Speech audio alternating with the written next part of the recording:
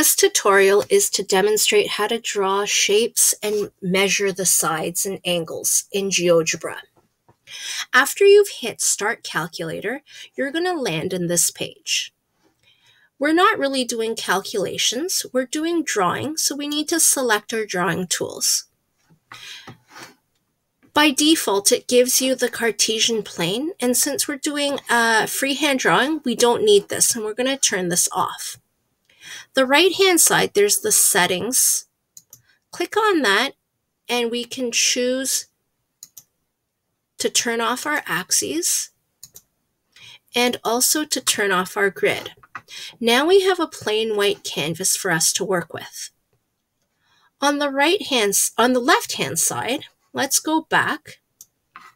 We can select drawing tools by picking our line segment.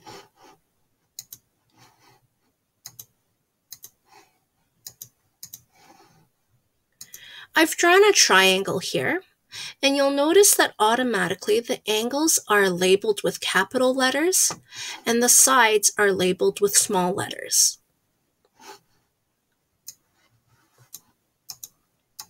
Let's go back to our menu bar. I'm going to click on Move.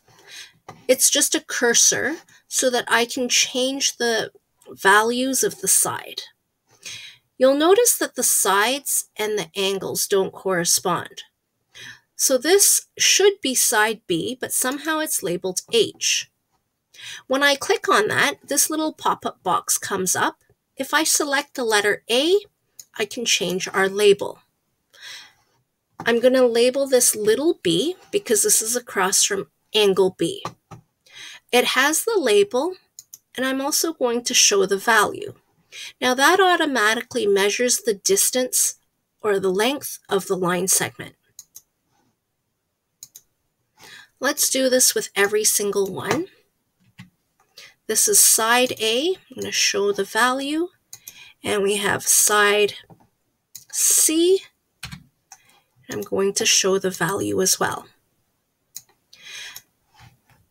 Now you realize that all of these have 13 decimal spots. This is a little bit big for our use. You can keep it if you want, but to neaten it up, what you can do is click on the three dots, select Settings, go to the cogwheel for the settings again, and change the rounding to 2 decimal spots.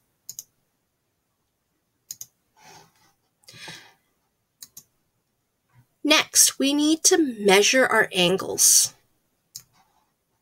On the left toolbar, there is a Measure Angle button. When you click on that, you're going to tell the computer what angle you're measuring by selecting 3 vertices. So for A,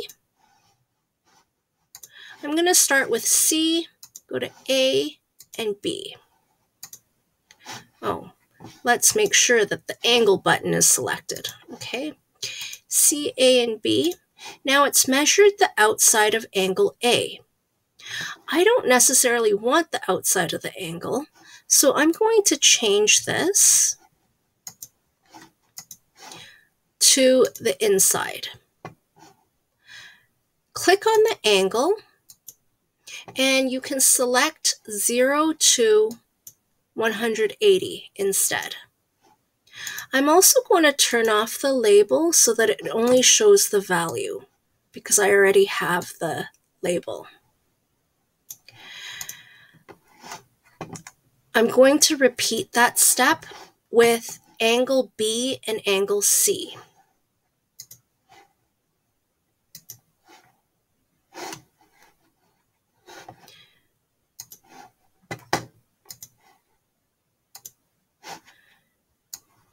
Now I'm going to clean this up. Make sure you go back to the Move.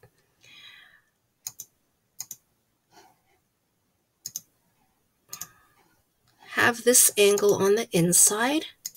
We're also going to turn off the label. And I'm going to move this to make it neater.